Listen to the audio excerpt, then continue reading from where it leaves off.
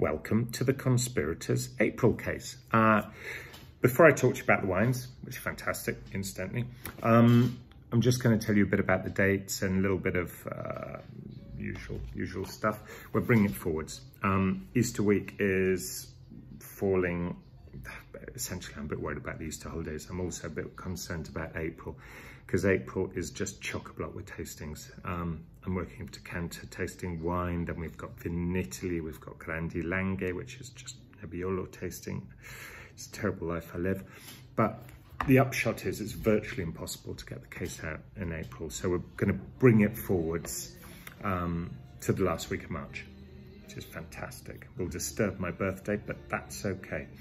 So the deliveries are going to go out on the 22nd of March, for you on the 22nd of March. The tasting is going to be on the 24th of March. Emma and I will be doing the local deliveries 22nd and 23rd.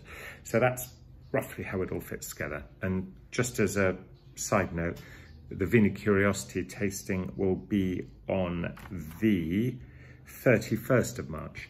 So even though you're a Conspirators member, or you're not, you're just watching this video, but whatever you are, do turn up to the Vini Curiosity tasting as well. And if you'd like the sample bottles, again, do get in touch. We can get them to you and make it all work. If you're not a member of the Wine Club, please join. If you just want to try us out a bit, want to try the sample bottles, go to the website, type in Conspirators Tasting, and you'll have the opportunity to buy the sample bottles, and it'll be a pleasure to see you at the Zoom tasting. Okay, I think that's enough of that. Any questions at all, send me an email to ben@batwine.uk. Everything's on the website. The wines, the first wine.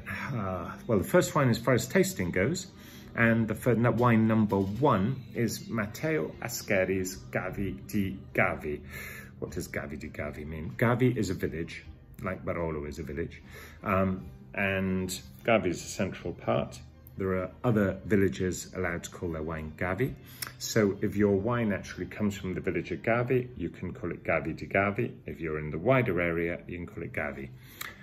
They've actually made it clearer on the label now, and they put Gavi di Comune di Gavi, which doesn't really make it that much clearer at all. Anyway, it's made from a grape called Cortesi. I used to have a bit of a downer on Gavi di Gavi, largely because Cortesi is not the most expressive of grapes. And it's got that sort of Sauvignon Blanc-like thing. Not that it tastes anything like Sauvignon, but it's just a bit limited. It's kind of the status quo of white wines. But if you play those 3 chords really well, you can put together a really nice tune. And that's what, I mean, this wine actually converted me. It does that beautiful little thing where it just gives you fantastically fresh, elegant, clean wine. And it's fantastic. But for springtime, I mean, that's what I was thinking about, spring and Easter. This is one of the ultimate wines. So made by Matteo Ascheri and his son, Giuseppe, who's also called Matteo, even though he's called Giuseppe. We can talk about that another time. But the Ascheri estate is really a Barolo estate. So they buy the grapes in for this, which is why it's called Cristina, because Christina's Matteo's mum. And it's made from contracted grapes, been the same growers for years and years and years. Stainless steel fermentation, bitter lees contact, bottled in one go to make sure there's absolute consistency throughout the whole wine. It's a brilliant wine. I think you'll really enjoy it.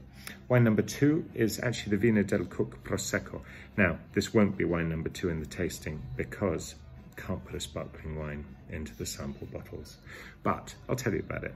And I'm putting a Prosecco in, it's Easter coming up, and a couple of bottles of fizz is really useful around Easter time. And this is a Prosecco which will convert you, all you unbelievers, into knowing that Prosecco it can be very, very special. It's not trying to be champagne. It's light, it's clean, it's fresh. And I like the Brut style best, actually. Brut and extra dry are my favorite styles of Prosecco. And this comes from single vineyard, Vino del Cook, which is a magnificent vineyard. It's stunning. And it's made by Lionel Olot, who I've known forever and ever and ever. We've been buying this as our house Prosecco since the beginning of time. And this is one of my favorite ever cuvées we've caught. It's when you get it on the cusp. So it's nearly always a single vineyard. or a single vintage wine, except when the new wine's due in and they consider the new wine not to quite be mature enough, so they chuck in a wedge of the previous wine. So this is, well, the exact figures will be in your notes, but this is basically, it's a combination where the older wine is just blended with the fresh wine. It gives you that remarkable, gives you both depth and vibrance. Decant had it as, you know, one of their best Proseccos. I love it. I mean, it's fantastic, fantastic wine. But 100% Glera, 100% single vineyard, 2 vintages, which is slightly unusual. But it's totally perfect. So very, very lovely. Then we go into wine number 3. I'll tell you about the last white wine that we'll do at the tasting at the end. But wine number 3 is the first of the reds, and that's from Buffon. And this is a very old favorite. Some of you are going to love to see this back. This is the Chanourier. And Chanourier, indigenous grape, Buffon spent his whole life bringing back ancient grape types. And Chanourier is the most inconsistent of lot in some ways, because the sort of flavour profile, while it's similar, it just seems to drift around a little bit. And I bought this some time ago, it kept selling out, so I've had this reserved for a while for you actually. And it's the perfect spring wine, because it gives you, it's got negligible tannins, lovely soft open fruit, all stainless steel fermentation. It's from up in the Friuli, near, it's a place called Spilimbergo it's close to, which is where San Daniele ham comes from. And it is perfect with those sort of foods, actually. It works superbly well. And I just thought it was sort of Easter lamb. Well, actually lamb, I think, was the next wine, more the Corvina. But this would be really good with it too. But it doesn't touch sides. It's dangerous wine. I just warn you, it's lethal. So Chanourier is the grape type. It's not recognised by the Friuli authorities as an authorised grape type, so it's Vino da Tavola on the back. And it's a remarkable wine. I think you're going to super love it. Then wine number 4 is Luigi Righetti. So Luigi is in, or Louis, it's not Luigi Righetti really at all, although he's not called Luigi, it's Paolo. Anyway, they are in Marano, which is classic central Valpolicella. And this wine, they kind of created to get around some of the craziness of the Valpolicella rules and regulations. So this is 100% Corvina, and Corvina is the grape type that is used for Valpolicella. So it's 100% Corvina. It's from the Valpolicella area. It's made all stainless steel, and it's got this amazing richness and slight raucousness about it. And it's just great. Tordi is crows, so Field of the Crows. It's great wine. So it's very, very clean. They're really Amarone producers and Valpolicella producers, but this one just sort of slides in to use some of the Corvina grapes that are excess in the system.